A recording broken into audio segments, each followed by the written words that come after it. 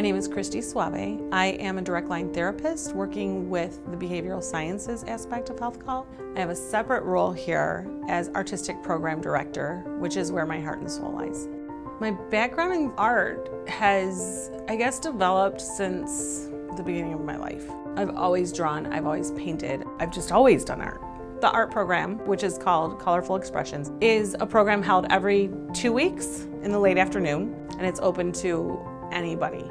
You can be even just capable of a simple nod of your head and choose you want this to be red or blue, but it's still something. I am amazed watching the progress and watching the confidence level of someone grow and just their self-esteem grow, their social skills, just that growth. It just develops them on a bigger level. If I have a client who is on the fence, I will ask them, give it at least one shot, and I'll tell them how surprised they'll be. I had one client in particular, she didn't follow any of my instructions. She took the hand that I gave her to decorate, traced it, I think 6 times, and she just wrote in the middle, "These are my hands."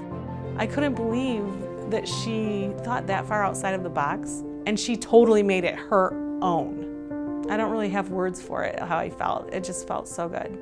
Just this kid that thought she couldn't, and she could.